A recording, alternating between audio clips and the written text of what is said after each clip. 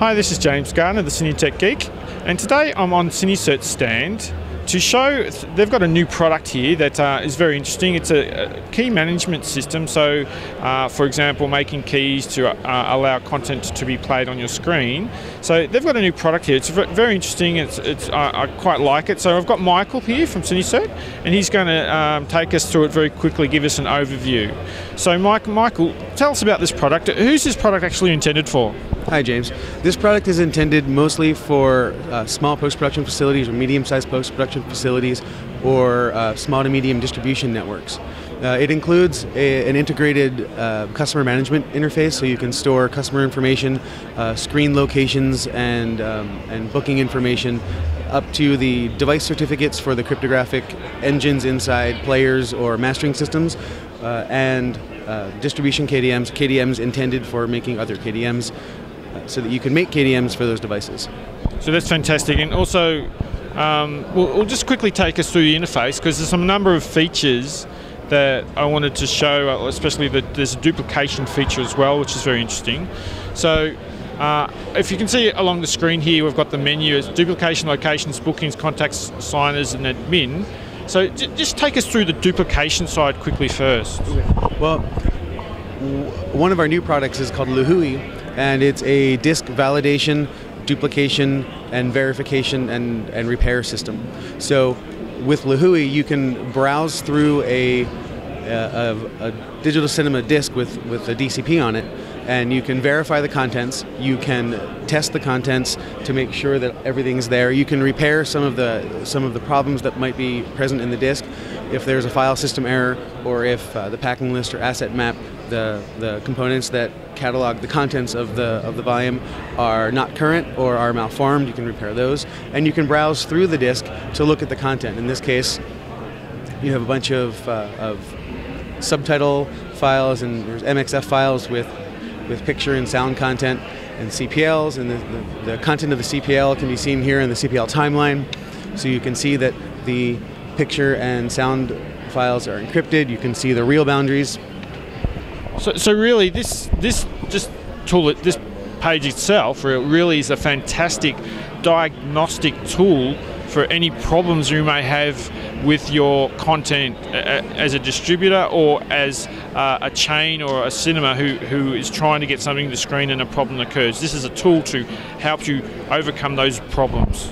Sure. If you needed to investigate a little further into a disk that you had trouble loading, then you could certainly put it in here and browse through it, see the content, and look to see if there are any problems that would prevent it from loading into your system. In addition, you can set one volume as a source and have another volume in and enable copying from one to the other. And so you just configure one or more, because you can connect other USB disks or FireWire disks or eSATA disks to it, and replicate the contents of one volume to another volume. So can you do like USB keys as well, like if you're doing trailers, etc.? Mm-hmm. Yep. It'll copy to any of the configured devices, and if you need to update content, you can update just the new content. It won't have to copy all of the original content as well. Oh, okay, I see. Yep. So if there's already media files or MX files on there and you're adding to the CPL to a degree, it would just know that and just do what it needs to do. Correct. So if you were adding supplemental content, only the new things that needed to be copied in would be copied in. So the updating process is much faster than other systems. Well, that's fantastic. So let's move on to, so we've got locations. Of course, this is where you manage your locations, of like where you're going to put a cinema or an auditorium. So you might have a location where there's a number of cinemas, I imagine, and you can put screens here, as we can see here. So the rest of the tabs at the top are related to KOLOA, the CMS and key management generator, or Kdm generator. The locations are how we organize screens, and screens are essentially containers for the player identity or the mastering system identity or projector identity that you'll be using to make KDMs.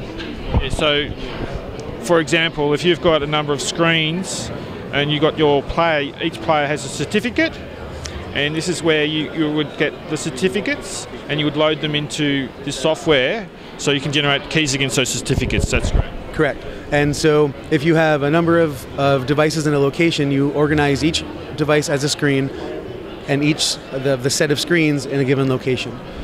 Cool, that's great. Here are a number of example locations that we've set up that have one or more screens configured in them. This one has a number of screens in it, so it's a good start. So here are 2 screens, contact information for that location, and then at the top you have the time zone for that location. So, and also if you define a contact as a delivering contact, that's right, so you go to scheduling, if you go next... We can add a new contact. Yes. We'll add me as a delivery contact. Now from my understanding, now we've got you, you're a delivery contact, so if a KDM is generated for any of these screens, it'll automatically go to your email address. Correct. Later on, when we come to the booking and generate KDMs that include this location, the KDMs for this location would be emailed to my email address. Fantastic. Okay, let's go to the bookings and have a quick look at that. So a booking is an engagement for a piece of content for a period of time. And in this case, we have some example content here. We use the classic film 12 Angry Men. And we have a KDM targeted to our KOLOA system so that it can make new KDMs. Here we've seen a bunch of KDMs have already been made. And what we've done is we've added screens to this booking. And so we have screens from a number of cinemas that are configured, a number of locations that are configured. And we define our time period for which the KDM should be valid and the time zone for which this time period should be applied. And then in our locations, we can specify the time zones that we want for that location's KDM to be generated for. So for example, so if your time zone's 8, you've set your time zone and you want it to go from 12 till 4 in the afternoon, like a 4-hour zone, and then you go down here and you set their time zone to their time zone, it'll be from 12 to 4 in their time zone. Correct. Correct. So that allows you to do a day and date KDM generation, so it starts at noon everywhere. That's right. So because that's one of the more easy way to get human error there. So this tries to reduce that problem. Right. Similarly, it's a very straightforward process to make it so that the time here is then the time that you've input to make the KDM is represented in the locality adjusted for the time difference. So if I say 8 p.m. in Los Angeles, it would be 11 p.m. in New York. Very good, very good. So those are the 2 modes by which you can enter KDM dates. So and after that, you basically... After that, you click the Create KDM set. It creates KDMs, and our new KDM set has been created. If there are any messages related, one of the screens we have didn't have a certificate. So we defined the screen, but we hadn't finished loading in the certificate, and so it warns you that there was no KDM generated for that, but otherwise it created the new KDMs, and for each of the locations for which there are delivery contacts present, those KDMs are already in their inboxes. Fantastic. So obviously across the top we've got contacts to have a database of contacts which we can assign to screens, etc. And that's pretty simple. And what's signers? So one of the features of KOLOA is that it validates certificates when they're added to the system.